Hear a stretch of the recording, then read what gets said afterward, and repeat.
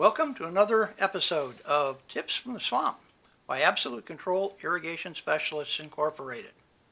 Today we're going to be looking at the MIM or Maxi interface module, which is part of the Rainbird central control system. We're going to be going over what the different switches and lights represent so that you know how to use it. The first thing we look at is when you first plug your MIM in and it gets completely set up, you will have a status light, which is right here, flashing. Next to that status light is an RD light and an SD light. That's the receive and send lights. Anytime there is activity where it's causing transmissions to go back and forth from the computer, those lights will flash. So now, as you see, when I turn on the program at the computer, you'll notice that the RD, SD lights flash very quickly and then settle in. And when they stop, if you check your computer, you will find that it is locked into the MIM. If the RD, SD lights do not flash, or the status light comes up holding solid when you first fire it up, or RD, SD do not flash when you try and access with the computer, there is a problem in the Maxi unit, and the CPU board, which is the small board, needs to be removed and sent to be repaired by a company like Absolute Control Irrigation Specialists, or you can send it to Absolute Control Irrigation Specialists and we will repair that for you and get it back to you. The only other two possibilities is on that board there is a switch marked A and B. If it's in the wrong position, it will not connect. Try it in the other position. The only other possibility is a bad phone cord. Okay, now the next thing we need to look at is the group and channel indicators, which I'm going to move in on those right now, which are these video switches right here. You'll notice that the group one is set to 2. It's because the field unit we're talking to is in wire group 2. The channel is set to 2, or 02. That indicates that it's satellite number 2, which would be the satellite ID on that unit. If those are set correct and you operate from the central, you'll have light indicators that represent what's going on with that unit. Let me back this up now. Okay. Now, before I turn anything on, I want you to be aware of something. Over here, see where the light indicator is? There's 4 switches. They say on and off. Those are for your 4 wire groups. So you can turn a single wire group off and work on it, or you can turn one off so it doesn't communicate. If there's no wire group attached to it, you can leave it off. The reality of those switches, however, is those are actually circuit breakers. So if there is a short in that wire group that would come back and damage the MIM, it will trip that circuit breaker off, which if you come in and you notice that, then you know you have a problem in that wire group and you need to solve it before you flip it back on. Because if you turn it back on, the problem's not solved, it will trip itself off again. The next switch that we look at is up here. This switch is marked on, off, and it's for memory. In the off position, this unit will run. It'll go through whatever cycles you program manually or otherwise. When it's done, it's done. There's no light indicators of what has happened. If you put it in memory on, it will remember and light up the lights that correspond to the last actions taken on this unit. For example, I'm going to turn that memory switch on. Now I'm going to turn on several stations on that particular satellite. Again, that's group 2, satellite 2, and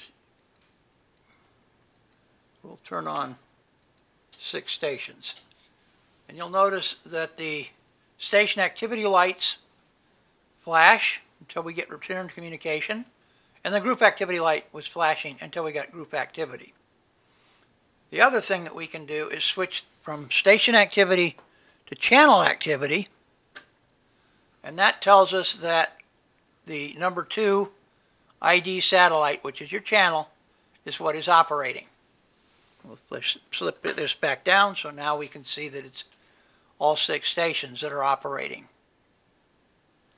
I'm going to turn those off now. Take it a moment, it'll communicate.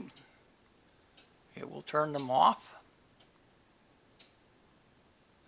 But you'll notice that the indicator lights stayed on. That's because your memory switch is in the on position, and it now remembers the last thing that it did.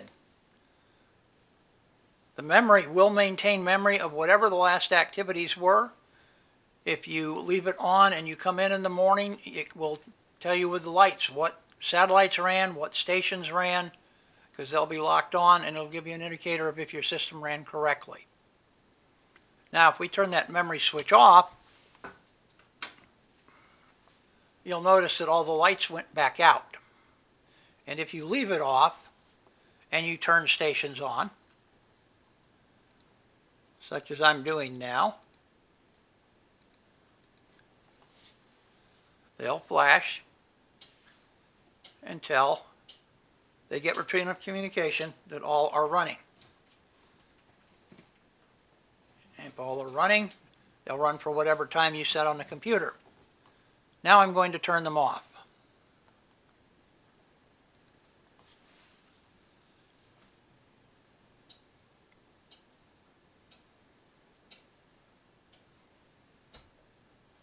And you'll notice that all of the station activity lights turned off. That's because the memory switch is off. If we give it a moment, the group 2 light will also turn off.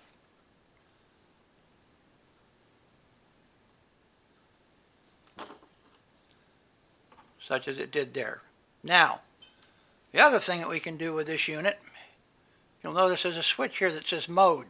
It has a manual mode and an automatic mode.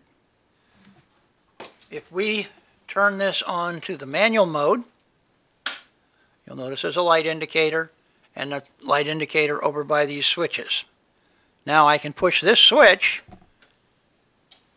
and it turned on the first station of Group 2, Satellite 2.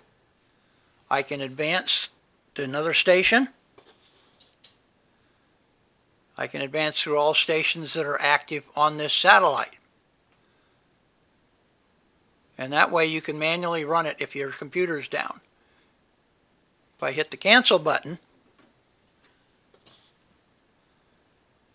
it will turn them all off, and it'll be then shut down. Now we go back to the automatic mode so that we can operate this from the central computer. If there's any issues that you have or things are not operating correctly, you have lights staying on that are not supposed to be staying on, if the RD/SD lights are not flashing when you try and send commands, it says there is a failure in this Maxi interface module, and you need to send in the unit for repair by Absolute Control Irrigation Specialists Incorporated. If you know there's a problem and you know it's one specific board, such as the CPU board, which is the thinking board, then you need to send just that board in to get repaired at Absolute Control Irrigation Specialists. Hopefully this has been a helpful tip on the use of the Maxi interface module, commonly known as the MIM. This is Jim with Absolute Control Irrigation Specialists, and you can visit us on our website at absolutecontrol.com. That is absolute-control.com.